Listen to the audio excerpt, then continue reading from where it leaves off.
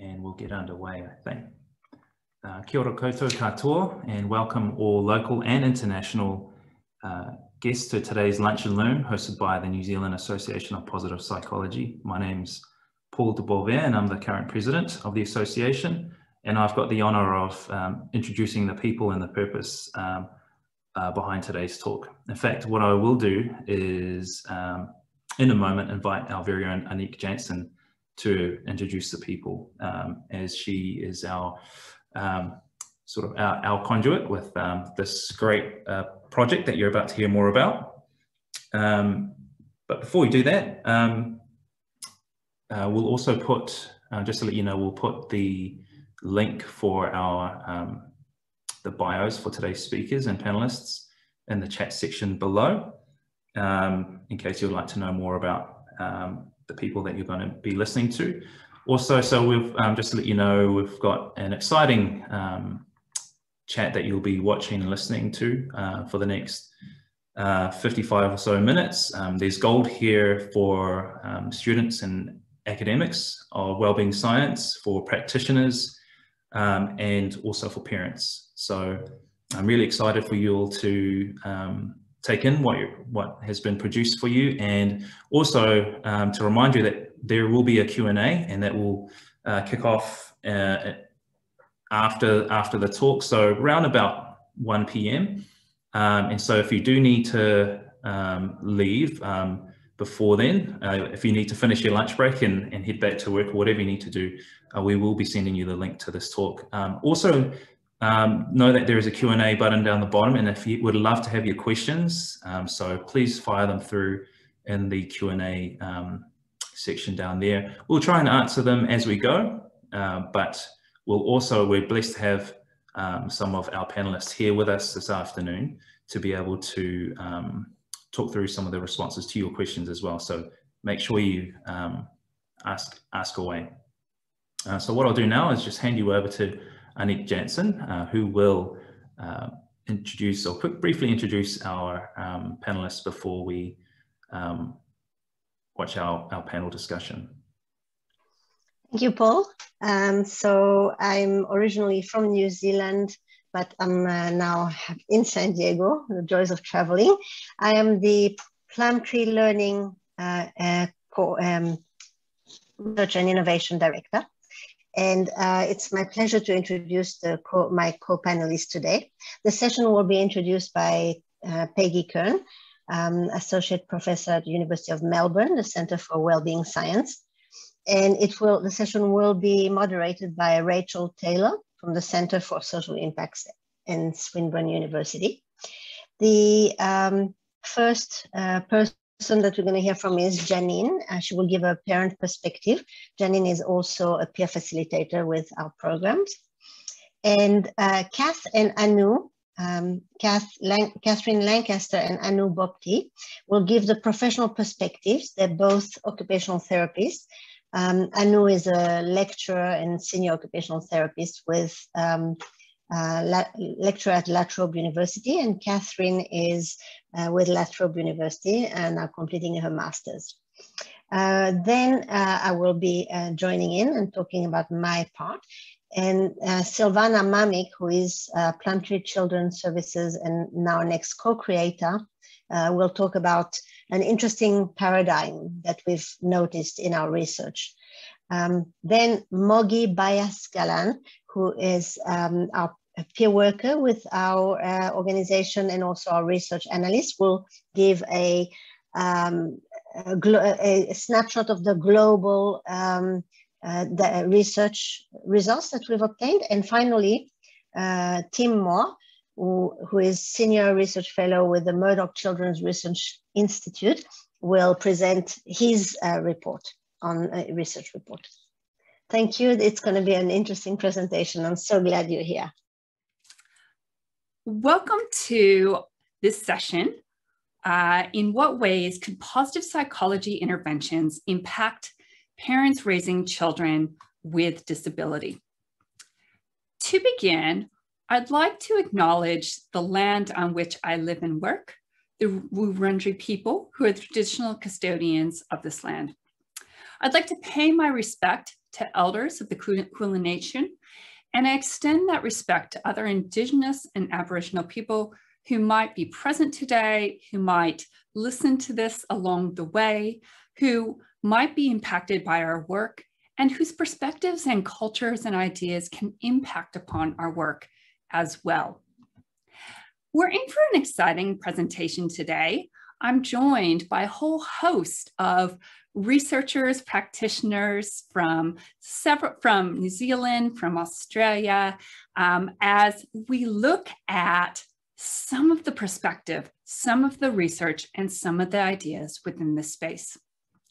To begin with a bit of framing, when we start to think about where we've been in the positive psychology field, we have all sorts of interventions that have been developed over time, things like mindfulness, gratitude, strengths, mindset, all sorts of ways to impact upon individual well-being and functioning in order to understand who does well in life and how to help others do that as well. But especially when we start to take that into practice, oftentimes we might have some very good plans and ideas, but very quickly things become very complex and the reality looks a lot more challenging than we otherwise might expect. Indeed, when we start to look at the challenges that have come over the past few years, everything from natural disasters, everything with COVID, the lockdowns, people being cut off, and all of the disruptions politically and other ways in Australia, New Zealand, and other countries around the world, well, we can see that some of the interventions and ideas coming out of positive psychology can help people along the way. We also see that things are complex. And when we start to really apply the things that we're doing, oftentimes some of the simple interventions that might have worked well in our studies begin to break down when we start to say, well, what does this look like in different populations? What does this start to look like with those from a whole variety of experiences, challenges, difficulties, and backgrounds that we might encounter in our work? Coming from this, my colleagues and I have suggested the idea of systems-informed positive psychology, which explicitly incorporates aspects of the system sciences into positive psychology theory, methodologies, and discourse to optimize human social systems and the individuals within them. And that's where a lot of our work that's being presented today is really grounded in, which marries very well with the disability space, where there's a lot of writings and valuing of looking at the family as a system. And when we start to look at some of these ideas and how they marry together, it potentially gives us some insights of how we can use all of this in the future. Now, oftentimes when I talk about systems, people think about Bronfenbrenner's socio-ecological model. So we kind of have the individual that's nested within a series of other layers. So perhaps we have a child, and then we have the family, peers, schools around them. And then we might have our communities. We have the broader cultures and policies around us. That's part of a systems perspective, but that's only part of it. A system is a set of things that are interconnected in such a way that they produce their own pattern of behavior over time. It's not just a group, it's those that are coming together and actually they create their own pattern. Systems can range from very small. So for instance, we have the human body, which is full of even smaller systems within that. It can range all the way up to, school systems on out to the solar system and beyond. And so the elements are dynamically interacting and impacting upon each other. An important concept within this is the idea of interconnectedness. It's not just about we have relationships with one another, but my actions impact upon you. You impact upon me. We impact upon the environment. And we actually have to be thinking about the dynamic ways that we interact together and the impact that that actually has on how we function and how others that we might be connected to are able to function and able to operate. Within that, it's helpful to actually be thinking about the different perspectives that people might bring. So for instance, if I'm thinking about the family, there's the parents' experiences and backgrounds, there's the child, there's siblings, there's perhaps the school system or the disability care system and how those all interact together.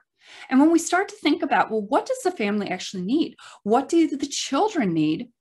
Each of those might have a different perspective about what is needed. And each perspective is limited in their own way. But when we put those different perspectives together, we can start to get a more complete picture and start to move towards the best way to be moving forward and impacting upon the system as a whole, everyone that's interconnected within them. We also need to be thinking about the dynamic nature of things. Oftentimes in positive psychology, we might give someone an intervention with this idea that we'll see positive effects coming from that, but things are constantly changing. And so we always have to be thinking about, what's happening over time? How are things interacting with one another? And then we need to be thinking about adaptation and emergence. We see that as systems are constantly changing and evolving, well-functioning systems evolve over time. Think about a family with a developing child. The needs of that child are changing over time. The needs of the parents are changing as there are pressures at work that are coming in and out. There are different demands from healthcare practitioners and others around them. These are all changing over time. And so we need to be adaptive in our way in which we're addressing to things. We are living through very unprecedented times. And in many ways, the world is ready for a positive psychology perspective. But we also need to be thinking about what that actually looks like and how we actually take our ideas from positive psychology and intermix that with some of the complexities of our world. And with that, listening to different populations and thinking about how some of the things that we study and do actually apply. One of these specific spaces is very much the disability space. While there is some work looking at bringing together disability and positive psychology, oftentimes these are sort of studied in isolation of each other. And yet our group would really suggest that bringing together some of these systems-informed components, concepts from positive psychology, and thinking about families with children with disabilities or adults themselves with disabilities, then perhaps we can find ways to think about how we can actually effectively help everyone in our systems, in our countries, and our cultures to flourish, not just those who are perhaps able-bodied, but each experience that people have, both as individuals and collectively. And so within that, I'm going to turn over to my colleague, Rachel Taylor, who is going to guide us through exploring some of the amazing insights, perspectives, and findings that my colleagues that are joining me today have to offer. Welcome to our whole panel.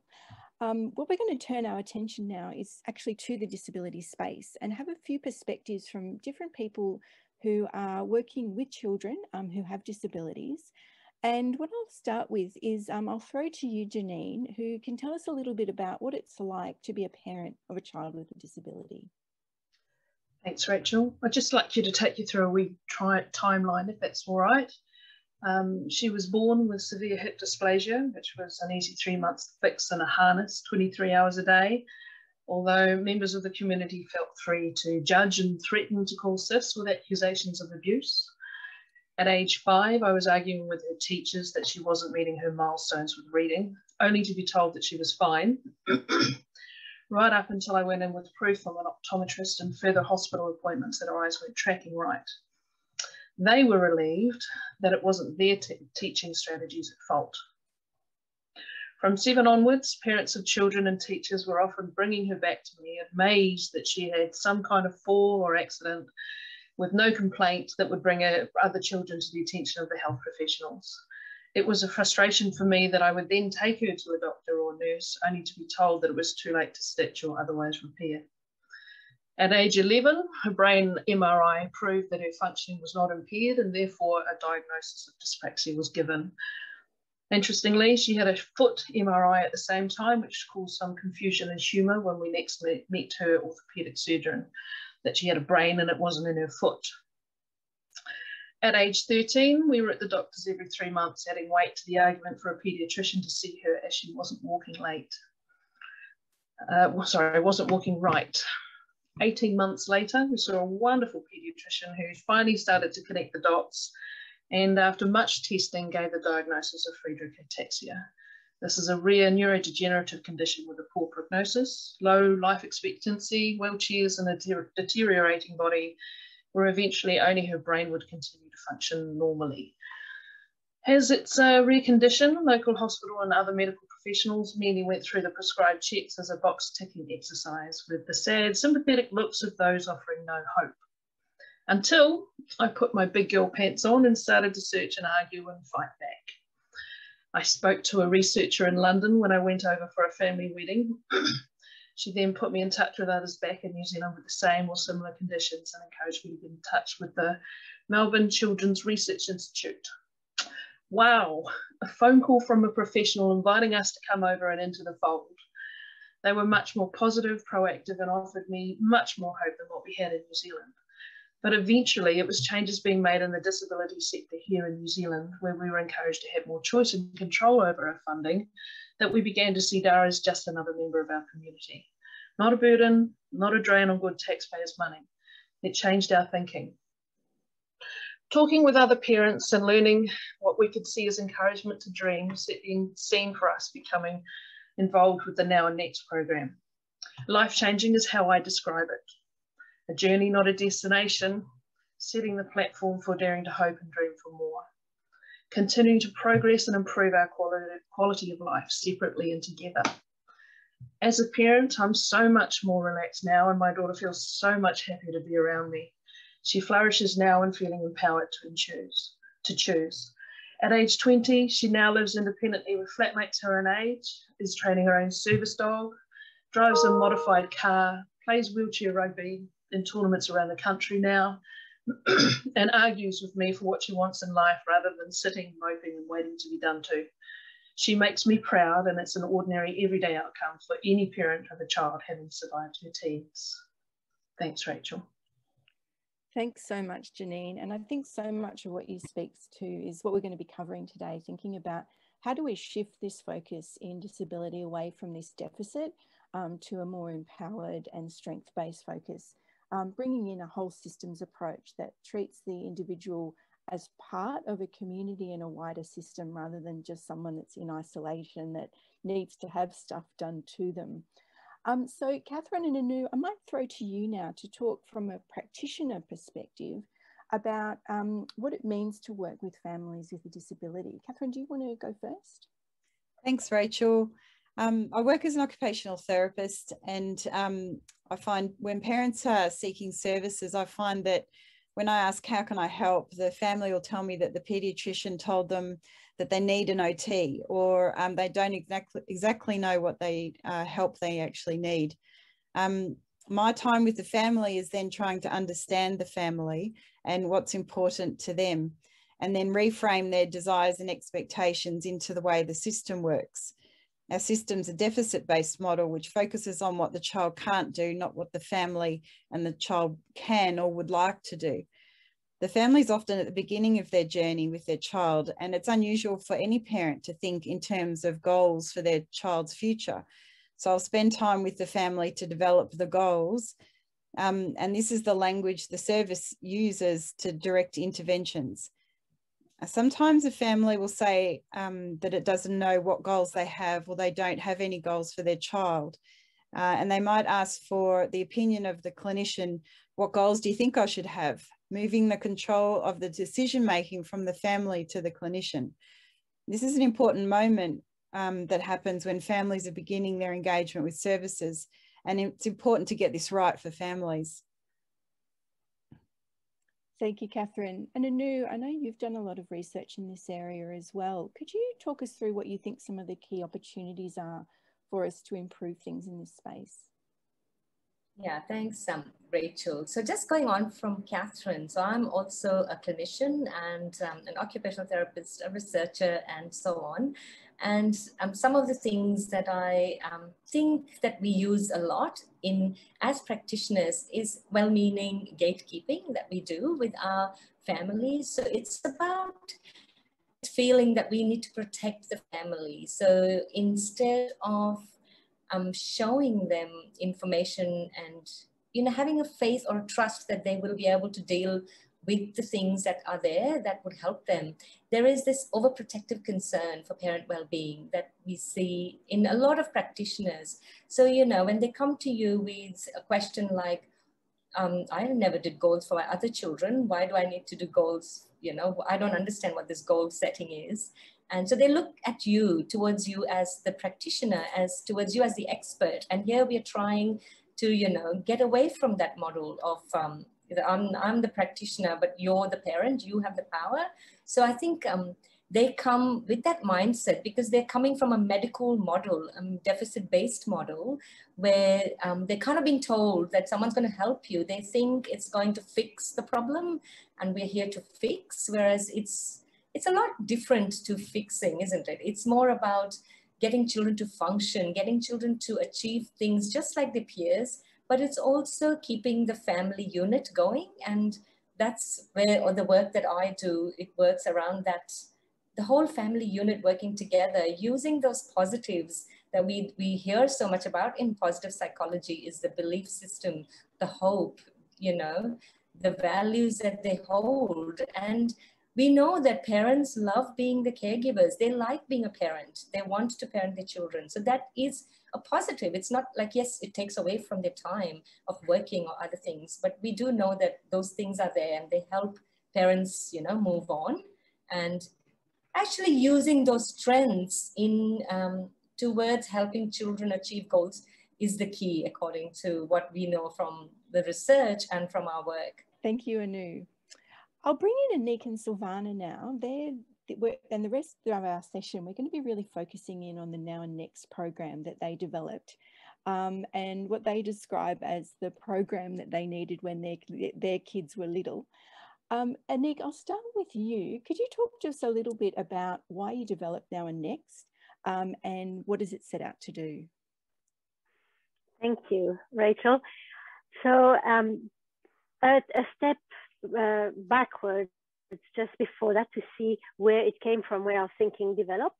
And we have a graphic that called our story.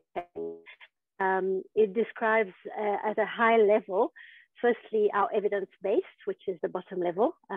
Secondly, where the focus of our attention is in the system. And thirdly, that the impact we're wanting to achieve is, as shown on the top band, to build family capacity through participation. So participation is just what Anu and Kath were talking about before when they were talking about setting goals and working on their goals. This theory of change is linked to a website with more explanation about each one of the parts. So within a system-informed positive psychology perspective, we're working with three elements of the system. On the left, historically, the disability sector assigned a responsibility on professionals to create effective partnerships with families. But as family-centered practice developed, the focus became increasingly on families and on their roles, which is on the right of this theory of change. However, what we're finding in our research and developing peer workers as a workforce of its own is another element which is in the center of this theory of change. Then the role of emerging family leaders is revealed as an increasingly important link between professionals and families. Perhaps we can talk here about leverage points in a system. We achieve outcomes by running evidence-based program, Now and Next is one of them, to increase families' empowerment, hope, agency, and well-being. During the program, which is done face-to-face or via Zoom, parents and carers learn with their peer groups to formulate and achieve an inspiring goal for their children, build novel positive partnerships with professionals, optimize their informal networks. And in terms of sustaining the outcomes, which is the one level of the theory of change, there are 3 groups of people converging as a community of practice level and how learning continues for each group and between groups. Now Next is based on a positive psychology approach. It's a strengths-based intervention. It's an 8-week or 20-hour program for parents with children with disabilities, evidence-based positive interventions. So for instance, character strength, mindfulness, well-being, etc. It starts with a prospection in positive psychology terms, intervention, activity to set inspiring goals. The program empowers parents to formulate and achieve goals for their child, their family, and for themselves. Parents are connected into different channels as practices. Peer parents are trained to run the program. In short, it was a program we needed when our children were little. Silvana and I both have adults with additional needs. So we launched a pilot version in 2015 and have since then incorporated parents' ideas through active co-design. You can see a very short movie about Pictability, which is the bespoke tool that we built based on positive psychology concepts such as prospection. So Anu and Cass talked about the challenge for parents to set meaningful goals instead of handing over their controls to professionals. Parents have their own expertise, but how to do it, because we found that a conversation is not a good medium for opening up inspiring possibilities. So we designed that bespoke tool, and you can have a quick look at it. Life. Sometimes it doesn't go to plan, especially when you're the parent or carer of a child with a delay or disability. You seem to always be on the go, but left wondering if you're actually getting anywhere. What if we told you you don't have to feel like this? Pictability allows you to catch your breath. Have a play, follow the steps, take your time. By the end, you'll be reconnected with what's important to you, your child, and your family without even realizing it. That's just how Pictability works. Pictability helps you turn what's important into what's achievable. What's achievable then turns into a map for a great life, your family's life. And before you know it, you're on your way.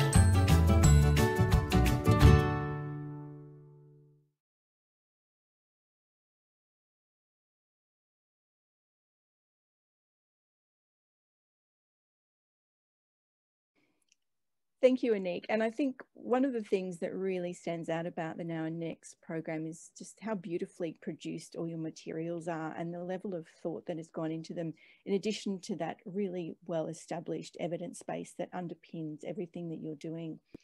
Silvana, I might turn over to you now, because alongside co-creating the Now and Next program with Anik, it's also served as the basis for your PhD. Can you tell us a little bit about some of your research findings in there?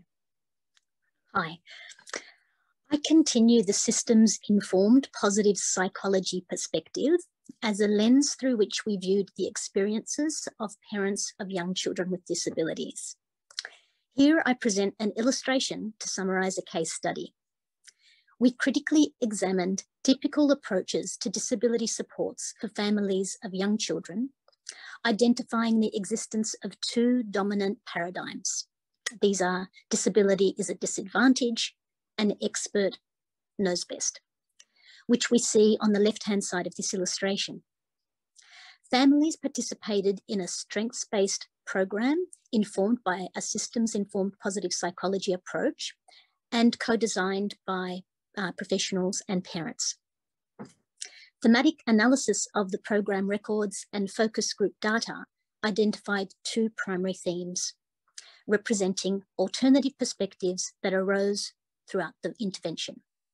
These are on the right-hand side of the illustration, and they are, we will start with our strengths, and we've got this.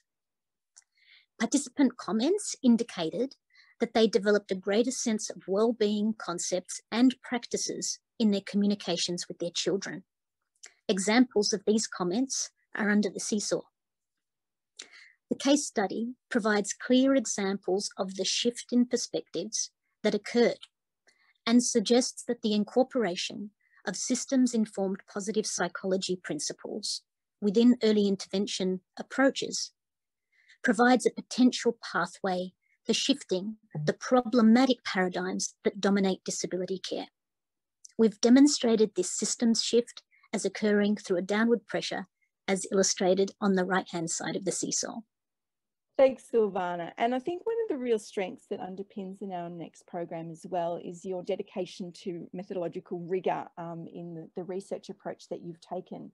And Moggy, I know that you've been doing a lot of work over the many years that Now and Next has been running, gathering a lot of data and analysing that data around these key measures that really connect to levels of empowerment and hope and well-being in your participants. So I'm going to turn over to you now to tell us a little bit about your involvement and the findings of the research that you've been doing so far. I am a mom of two beautiful young boys, and my eldest son, Tingus, he is 7 years old and he has a diagnosis of autism. I came across this program when my son was really young, just after receiving a disability diagnosis. This program gave me tools to really activate my own agency and made me realize I can drive the change, and made me realize what's important for us as a whole family. It made me see my son's diagnosis and my reaction to it from a different angle, and much more positive and hopeful side. And after I completed the program, they just tapped on me on the shoulder and asked, "Hey, would you like to be involved with this work?" And that's how I became involved with this amazing program. So I brought in my prior work and educational experience. I've been involved with extensive data collection, as you said, Rachel, and analysis around the key outcomes and measures. The dashboard you are seeing on the screen, it summarizes our global achievements so far since 2015. Now Next program, it has been carried out in 4 different countries: New Zealand, Australia, Canada, and Finland.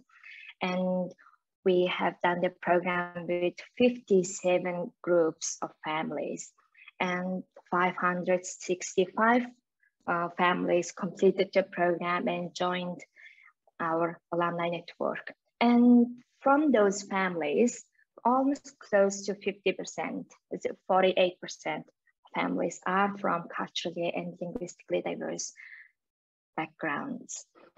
And we have also organized and hosted 4 conferences, and more than 500 families attended these conferences. These conferences are by families and for families conferences.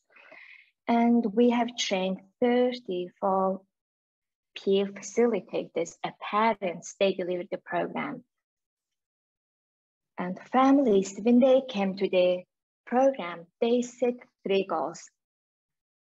A goal for their family, a goal for their child, and goal for themselves, the personal goals. And then they work to achieve those goals during that 8 weeks. And we can see that over 90% of families, they have achieved their goals during the program, and in the face-to-face sessions, and over 85% of families achieve their goals in online sessions. We use a number of standardized outcome measurement tools in our evaluation for the program, such as PERMA, psychological empowerment scale for parents of children with disability, hope theory, etc. So you can see on the screen the families have been reporting a positive outcomes in terms of increased empowerment, increased skills and knowledge, and agency, and then hope at the program compared to the beginning of the program. So this blue part on the graph, it is the baseline they reported at the beginning of the program, and the very bright green one is the gain they achieved during the program. We also see increasing parent satisfaction about the program over the 8 sessions. Even more so, we see amazing comments and quotes and feedbacks coming out. For example, in this slide, we included a couple of feedbacks that we received from the parents. Like a wonderful program that has helped me embrace my son's strength in order to build confidence and identity. Now and Next was everything I hoped for and more. I feel supported, empowered, and armed with all the tools I need to break things down and work more easily towards outcomes. Be there for my son, my family as a unit.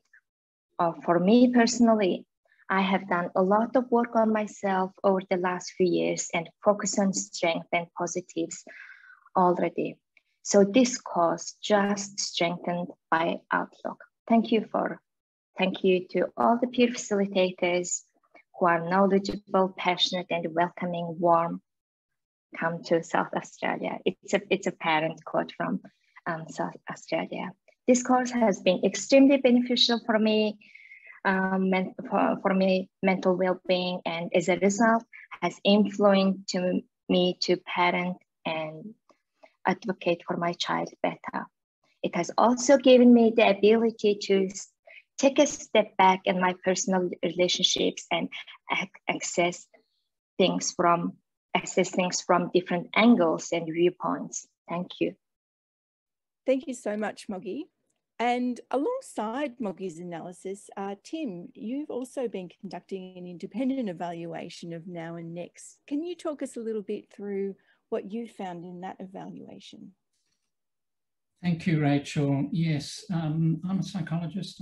I work at the Centre for Community Child Health, which is part of the Murdoch Children's Research Institute that Janine referred to before. And we were asked to do an independent evaluation of the Now and Next program. And we were looking, this is done several years ago, we were looking at data from 15 Now and Next groups that were run between January 2017 and March 2018. And there are 154 families of young children involved in these programs. We used a mix of qualitative and quantitative methods.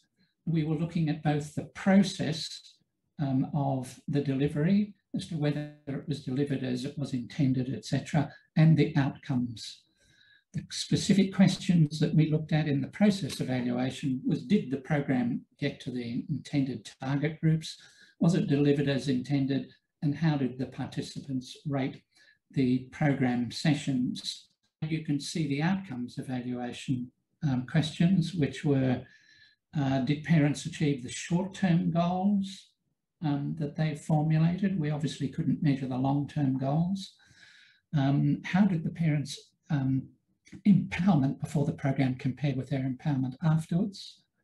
So these are the positive psychology elements. How did their hope scores compare with their hope scores afterwards? And how did their well-being compare after the program? We used a participatory research approach. We had parents participating in the evaluation during their participation in the program. Parent peer facilitators who were running the program were trained to collect and record the data real time during the program, so we could use that real time data to modify the program.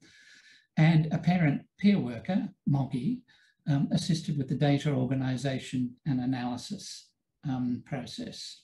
Did the program reach the intended target groups? Well, we had an average attendance rate across those groups of nearly 80% over an 8-week program, falling off towards the end, but a pretty strong representation. And what was particularly interesting was there was a high representation from culturally and linguistically diverse families. 60% of participants, an unusually high percentage, and also a good representation from fathers, another unusual finding. Was the program delivered as intended? Yes.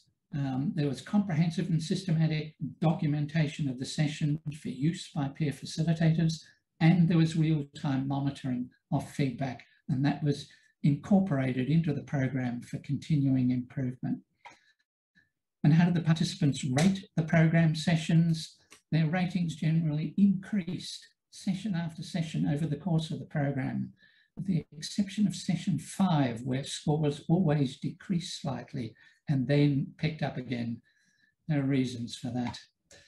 To what extent did parent participants achieve the goals they formulated?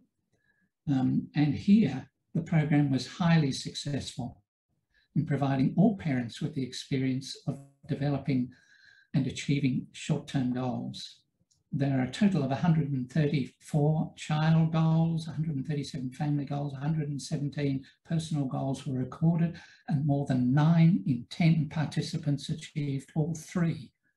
Now, this is remarkable when you think that this is a group that's starting, that is only working with other parents and with each other, and yet demonstrate that they can achieve things without the help of professionals being involved. To what extent did parent participants become empowered? We had not a complete set, but a subset of participants showing statistically significant increases in their empowerment and in their sense of agency. So the positive psychology elements are working there. And to what extent did parent participants' well-being improve? Again, we only had a subset of participants complete the general measure of well-being, and on average there was a statistically significant increase in participants' health, happiness, optimism, and a decrease in their negativity and loneliness over the course of the program. Again, the positive psychology element showing out. This shows the question that we had about a program like this is, what are the active ingredients? What are the elements of it that are most important? There's a complete list of potential active ingredients. Is it the parent contact that makes the difference? Is it having a structured sequence of sessions? Is it using parents as facilitators? Is it the positive psychology framework? So you've got a whole list there of, now are they all important? If we only got half of them right, would it still be effective? These we don't know. I know which ones I put my money on, but we really need to demonstrate that empirically. So conclusions, on the evidence of this particular study, the program is highly successful in providing parents with the experience of formulating and achieving short-term goals. And that, as I would argue, is extremely important in early childhood intervention. There are signs that the program also appears to empower parents and promote their well-being. I'm being cautious about what we're saying there, not because I think the program doesn't do it, but because the evaluation wasn't good enough to show it. Given the limitations of the methodology, the program can be regarded as promising. Further research is clearly warranted. This should involve trials in other sites with larger numbers and more rigorous research methodology. And the key questions we want to address are, what are the features of the program that are most central to its success? And are the short-term gains found in the present evaluation sustained over time? And of course, does it achieve long-term goals? And I'll leave it there. Back to you, Rachel. Thank you so much, Tim. And as a team, so this group that is speaking to you today is part of a bigger research program as well. So we're going to be continuing that, building on the work that Moggy and Tim spoke to really start to understand what is it that's going on in the Now and Next program that's contributing to these outcomes for these families. So we'll finish off today with just what I'm terming a few little take-home messages for each of us. Janine, I know earlier you spoke to your experience as a parent and that shift that happened for you in encountering Now and Next, and this transition away from a deficit focus to a more strengths-based focus. Could you give us a few thoughts on what you think this impact can be for parents and the impacts of something like Now and Next? Yeah, thanks again, Rachel.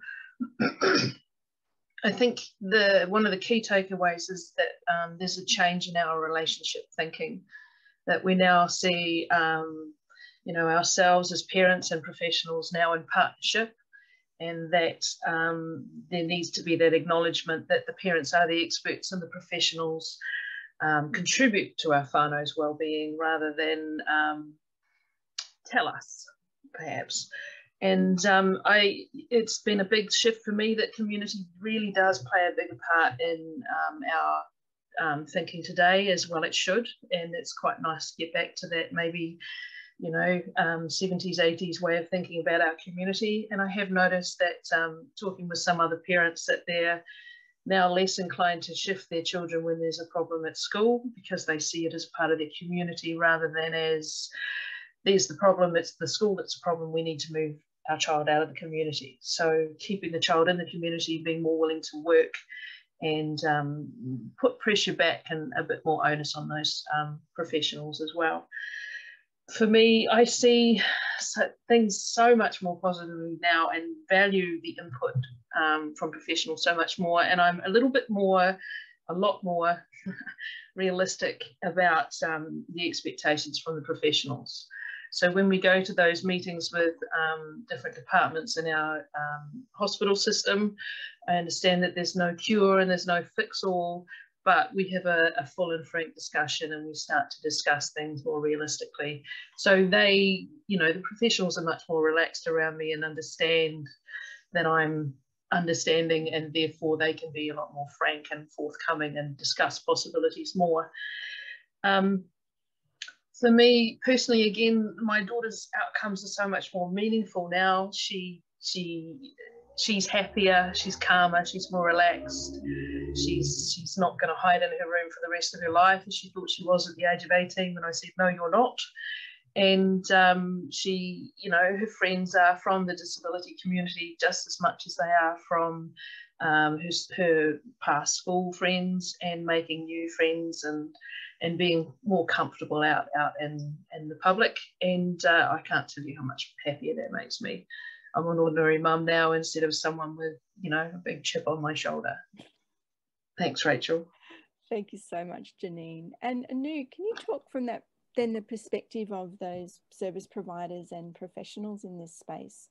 What impact do you think this might be having? Yeah, thanks, Rachel. So just before I get into that, we need to remember the model that we talked about that is based on positive psychology. So it is the family quality of life model, as you can see in that slide, which I just thought was a nice time to bring it in now. So this is a dynamic model, and it was the work of Zuna and her friends. And they talked about there are several factors, not just professionals or the family, but there's a lot of factors that predictors or mediators of the family's quality of life. And it is based on positive psychology concepts rather than stress and depression and anxiety and things like that.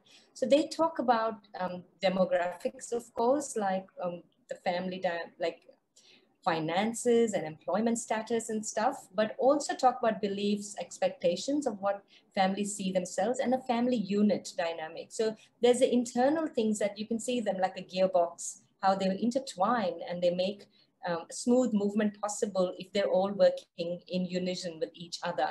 But then there are, on the dotted lines around, you can see that there are many other factors like early childhood intervention services or the Now and Next programs or family-centered practices that kind of dictate what they're the mediators of a good family quality of life. We actually did some research on early childhood intervention services with 122 families, and we found that clearly family characteristics and beliefs, along with the family friends and strategies such as problem solving, positive coping, belief systems, values of being a parent, and their own faith actually helped family quality of life. So this was, it's similar to what's written in past literature about positive psychology. We clearly found that parents were talking about these qualities, that these were actually helping them. So their scores seemed high on family quality of life. And we were quite surprised that, there's a lot going on, but what is it that keeps them going? So it's good to remember, yes, we are a small part of that circle or that gear, that the wheel that's moving. But on that right side, on that slide, there are challenges. So it's not always smooth sailing. So as practitioners and service providers, we kind of remind ourselves, where parents talk about these things, that poor health, lack of sleep, lack of funding, lack of coordinated care that they receive, peer-to-peer support, and especially times in their life. So there are transition points, like when they receive their diagnoses, when they move into a school, when they have to leave school, go to university. These are the times when the wheels start getting, a bit tight and don't move smoothly, till the parents find, yes, they'll reach an equilibrium and then they start moving smoothly. So that's the beauty of family quality of life, that it's not dependent on one thing. It's dependent on all these different systems that work together. And we don't expect it to move all the time smoothly, but just being mindful that these things, programs like Now and Next, programs where practitioners are, family focused or look at strengths, are actually very important to the flow of the quality of life wheel. Thanks, Rachel. Thank you, Anu. And in line with this systems approach, of course, we have these broader macro systems that impact on us. So Tim, I might turn to you now to have a bit of a chat about what you think this shift that Now and Next is helping facilitate might mean from a policy perspective. I think the key thing here has to do with parental ability to formulate and achieve goals. In the early stages of being a parent of a child with disability, parents tell us that they feel profoundly disempowered. They don't know what they don't know. They don't know what their goals should be.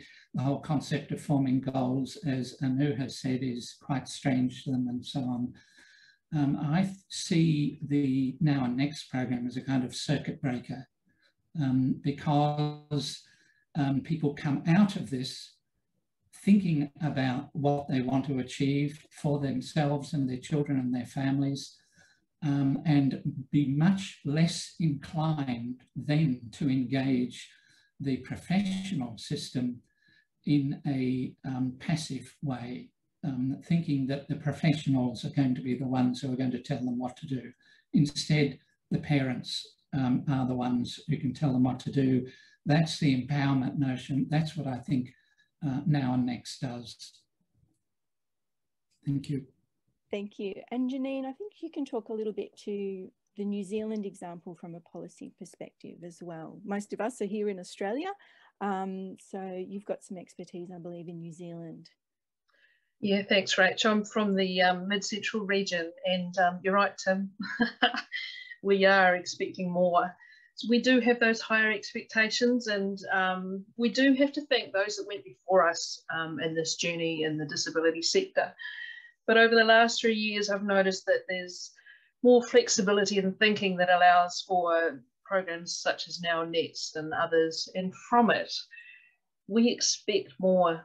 The disabled and those that support them as needed, particularly family whānau, we expect to be considered as the experts we so rightly are in our own lives. We expect to be actively involved in all decisions made relating to the disability sector and our respective communities. Those with disabilities in their whānau expect more autonomy in relation to their own funding, meaning greater choice and control. We're no longer liking the idea that we're being done to because of the system administering from afar. It's bottom up rather than a top-down approach, with feedback filtering through and up at all levels. There are those with disabilities in their whānau who contribute to policy at government levels through various ministries and DHBs, at the local and regional council levels, and in our own homes and communities, to give just a few examples of how people are using their expertise at this level that they're comfortable with. Again, here I am today with the support of peers much more experienced than I, influencing change in my own small way. Whānau family acknowledge various strengths and abilities and encourage all to contribute at their own level of expertise and comfort, with providers, local NASCs, and others involved with supporting those with disabilities to choose their own way of life. I feel that policymakers are struggling to adapt and keep up with these new expectations and merging with expectations around responsibilities for funding parameters. Deficit level funding gaps should be identified, monitored and controlled by the individual until the day that we no longer see disability as a deficit or a quality point of difference. Thanks, Rachel. Thanks, Janine. Peggy, I might bring you in here to sort of give us a positive psychology angle on all of this, given that we're talking to a positive psychology audience. What do you think this all means from a positive psychology perspective? Thanks, Rachel. I think, you know, thinking about working in this space, a few key takeaways I can really see. Number one, when we start to think about how positive psychology really fits within this space, I think throughout this presentation, we've really seen those aspects of the complexity that really sits here. There are different assumptions that are sitting very deep within care practices, our funding models, things that filter down to the lived experiences of families. But, you know, if we just come in and start to use some of our interventions without actually thinking about the context within that, in many ways, we're not even going to get an audience. I think one thing that's been beautiful about the Now and Next program is the co-creation that has happened. And I think, you know, we really need to be thinking from this more, you know, a systems informed perspective, to be thinking about what elements of positive psychology are relevant, but what does that actually need to look like within the context that we're sitting in? It's not just a simple approach to things, but it's really thinking about the complexity, but finding sort of the simple levers, or what we've called simplexity, so the simple areas of change, while keeping in mind that complexity. For researchers, I think we need to be, I think when we start to go into this space, it actually opens up a lot of opportunities and a lot of challenges. We actually have to start to think, what can we actually robustly evaluate, and what is actually going beyond some of our normal ways of doing things? We actually need to be thinking about different approaches to evaluation that are capturing the lived experience. A simple treatment and control group doesn't necessarily always work when we're starting to look inside this complexity. We also need to be thinking about our tools. So many of our tools are really around sort of the kind of actually pretty high functioning normal so-called people, whatever normal is. And when we start to think about, you know, those with disabilities, they have so much we can actually learn from that actually might revolutionize the way that we actually do things, so that everyone can actually have a voice.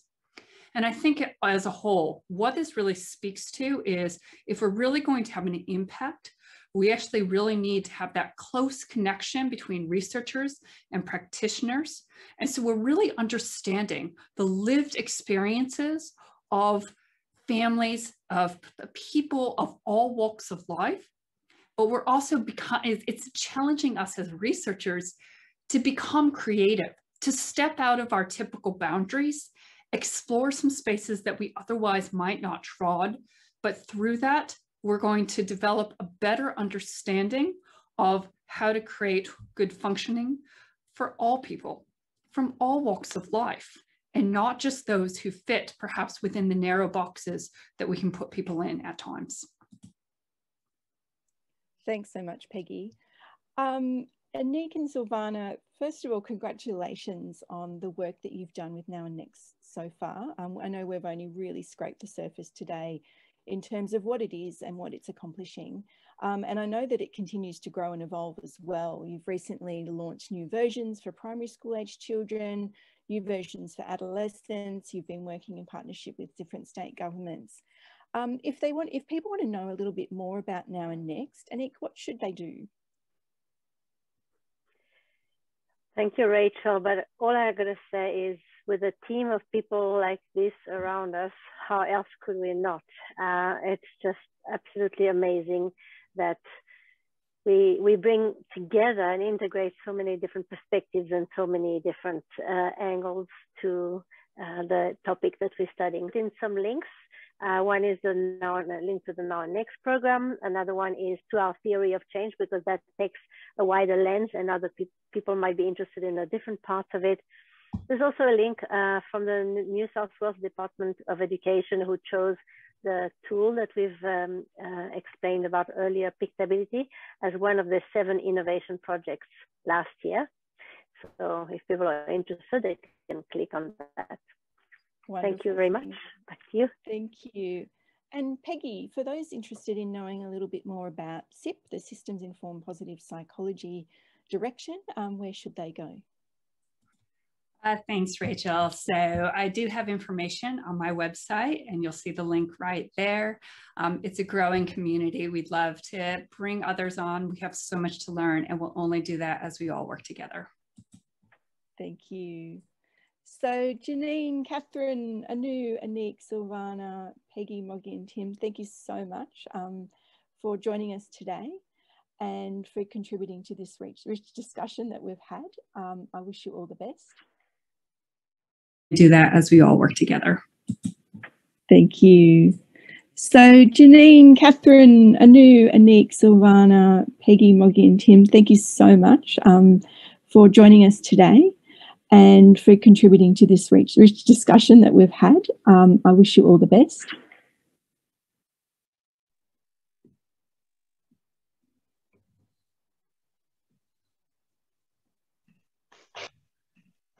And welcome back.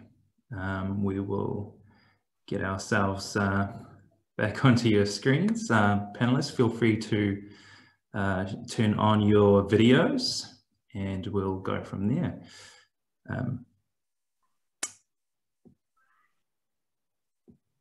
Okay. Now, what a fantastic program, and I'm sure you'll agree that we've been pretty fortunate to hear from people that have put a lot of work into learning about and modifying practice and sharing their learnings with us. We've got some questions. Thank you to those of you that have put some questions in the chat. Thank you, Jane. First of all, we've got a question from Jane asking about what age range of the child with extra needs that this program is most suitable for or intended for. And Jane's interested in what the upper limit might be. I'll put that to the panel if you, I'm not sure who's best suited to answer that question. Go for it. I'm happy to have a go. So the original program, the Now and Next program, was designed for parents who have a young child with disabilities. So that would be up to school age, basically. And gradually, parents have been asking more and more, what happens afterwards? And so as a result, we have been working on developing 2 more versions of the program, one for child at school age and one for teenage, which we are in the process of piloting in various populations. So yeah, early intervention is still the best. I see that there's some people in there as attendants who are from early intervention, and it's great that you joined us today, of course, because the prevention is the earlier you attend to some of these topics, issues, the better off the child and the families. But there's also those parents and families who have older children and some of them are also in the audience today. And yes, we need to absolutely apply positive psychology, and we're developing now and piloting, what might be the best approach for each different age. And yes, Peggy, I really agree with what you were saying at the end of your presentation, that we need to make sure that we have those tools that will capture the complexity of the experiences that happen. Because one of the things we know also is that as a child grows up, and if the parents do not have good capabilities to address the issue and build their capacity, it can be extremely draining. So it's important to make sure with positive psychology that we can build capacity at all ages. Did you want to answer it, Janine? You did the Now Next program with your daughter is much older. Yeah, so, yeah, that was the other thing.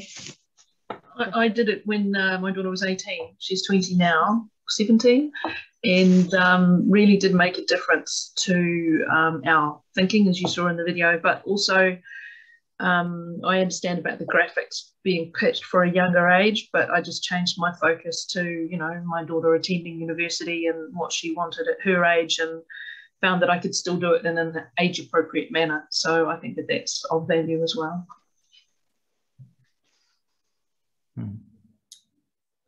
Fantastic. Thank you for responding to that. I wondered, just while we've got you, Janine, it seems like there was a lot to garner from your experience with the program. I wonder what, if there were one or two pieces of advice you might offer to fellow parents based on the learnings that you've taken on, in terms of what other parents might be able to do to make small changes to improve, you know, well-being for yourselves and your children. Well, what might those things be? I think you've said the key word there, Paul, small. You know, we all start to think about the big picture. We don't think about how to get there. So those small incremental steps are the bits that start to really change the way we think about what's happening with our children. And anything that gives you more resilience and opens up your mind to possibilities is really, they're the things that gave me hope. And, you know, I can say that I'm much more resilient now because of it. So if you are, you know, as a parent, if you're attempting this without the benefit of a program like this, start small and get that endorphin rush from those small achievements that actually wind up giving you that bigger picture that you probably struggle to achieve. Well, I know I did struggle to achieve because I saw, this is what I want, I can't see how to get there yet, kind of thing. So those small steps, they're the bits that really work for me, and it does build that resilience. It's hard to go in with an open mind to meetings with professionals when you don't have that hope, if there's no cure or, you know, anything like that. But it's, I think, redirecting your focus instead of changing, you know, thinking, well, there's no cure, there's no point, or looking at the professionals who go, I can't help you, sorry. Actually start to, you know, bring your tensions down a bit when you're talking with those professionals and go, okay, so how can we work together to achieve this kind of thing? And that's building up your community and getting those professionals on sides so that they see that you're an expert rather than a person without hope that's, you know, wanting that big cure-all, fix-all thing. Fantastic. And I'm sure that, you know, that might come with some internal challenge around having that vulnerability and that courage to very much so have those conversations. Well, thank you so much, Janine, for you know, challenging us as parents, you know, to work with professionals in that manner. Peggy, I wondered, well, we've got you from a systems informed perspective. We'll do the magic wand question. If you had a magic wand and you could change, you know, any one thing in order to improve well-being for you know, our families, well, what might that one thing be? Well, from a systems perspective, first of all, there would not be one thing that we could do. And I think that's actually one of the challenges when we start to look at it from more of a systems informed lens is, I think oftentimes even in pause psych, we want to have, if I do this intervention, it'll improve well-being. Or if I do this, it'll improve well-being. And then we get evidence for it, so then let's scale it up and that's going to change the world. And yet the reality is, that's the very complexity of our world, is that we actually have to be thinking about different aspects that actually impact upon well-being. That includes things like the underlying paradigms that we have. You know, think about the disability space. What is well-being for parents? What is well-being for those with disabilities? You know, we actually, as researchers, we might come into that with assumptions about what that is. And this is where actually we need that close work between researchers and practitioners to blow open some of and research with different people themselves to actually understand different perspectives and whatnot. We have different goals and different systems and whatnot that actually impact upon well-being. You know, you think about the disability care sector, we want to promote well-being, and yet even to get funding, you actually have to make a case about the level of dysfunction. And so in many ways, you have to play the games to show dysfunction as opposed to actually saying, how can we bring out the best? We have, you know, so we can start to think about there's policies and structures we have in place. There's our ways of doing things, both, you know, in our different countries and internationally. There's the perspectives that we impose on parents, on practitioners, on, you know, even how we do our training and whatnot. And so if we were to actually change one thing in the system, I think, one thing is even starting to shift some of our underlying, identifying and shifting some of our underlying paradigms that keep driving the same things over and over again. And so it's getting out to the very heart of it. And I think the Now and Next program is actually doing that in many ways at a small level for parents. It's actually giving them, I don't have to be disempowered, I can be empowered. I don't have, you know, I can take control of what I do. It's that pause psych focus that's entering into that. And then we actually need to think about what that looks like in each and every part of the system, from the practitioner or from those who give the care, to parents, to policymakers, to the funding bodies, etc. So not a simple answer, but that's the complexity of the world that we live in. So the key thing is to find out what are those key levers that we can focus on at the right time to keep moving things forward in the direction we want to go. And if I could just add there, I think one of the important things that Peggy's touched on is that we're all, as parents, individuals. So, you know, that's another thing that comes through with this program and other things. You know, we're not all going to see the same situation in the same way. So as parents, we just need to look at what's in our kids' and talk it and, you know, work with what we have. And that's definitely another key learning. Fantastic. And thanks, Peggy, for bringing back the reality of the complexity that lies within systems that we're, you know, constantly working in and living in. So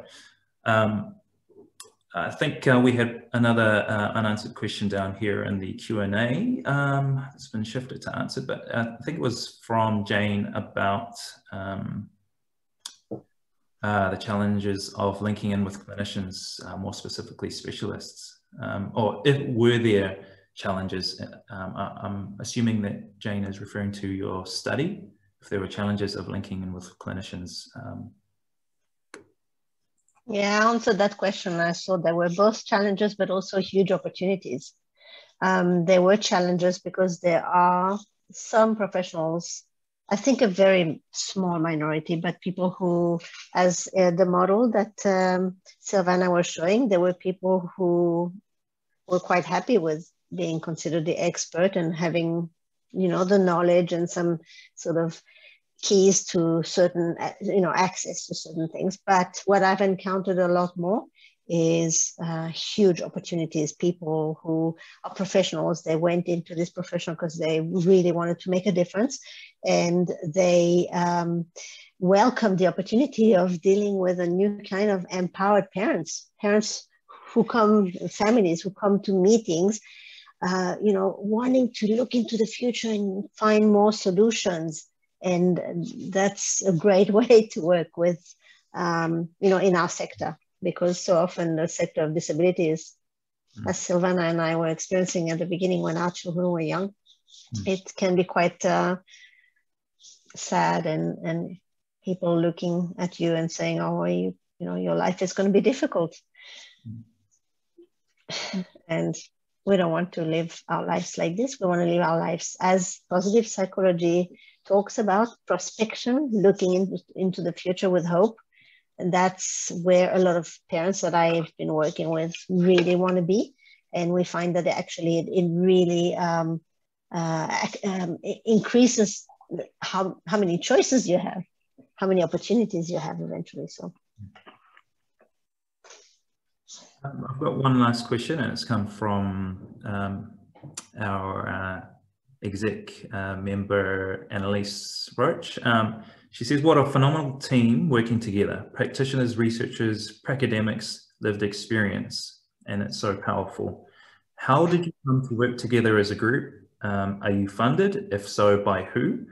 Do you have set goals you are working towards, and how do we replicate this in other areas? I blame Anik for all of that. You've got to connect that. Peggy, would you like to answer? I think it's the beautiful thing of just how the collaboration has unfolded. There was no sort of, Anik was actually using my measure and connected with me and said, could we work together? And it's such a beautiful opportunity. It's a very open group that we connect with others. I think we come together with some of those. So in many ways it becomes almost a community of practice. You know, I think people coming together with that common heart and saying we have different skill sets, we value each of those. No one is superior or anything, is that because we all bring different expertise that if we put that together, we can do something that none of us can actually do alone. Nice. Wonderful. We keep working on the funding aspect. That's an ongoing, you know, but as everyone is. But, you know, I think there's a lot of opportunities there as well, especially in the disability space, to say, how can we improve this world? Great.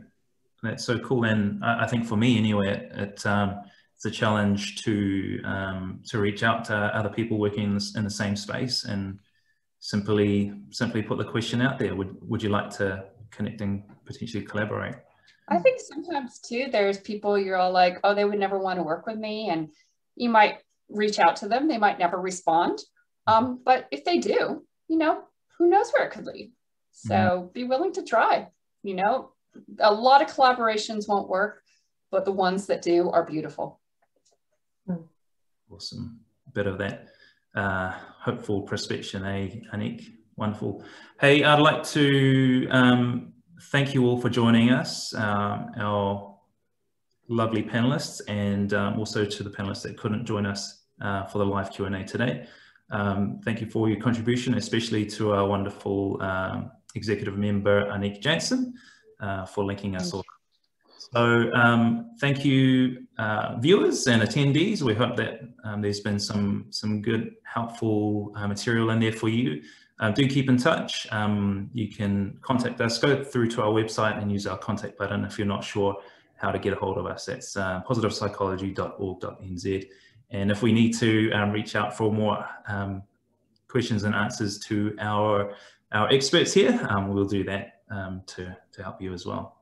So in closing, thank you for today, and have a lovely week. Thanks. Bye, everybody.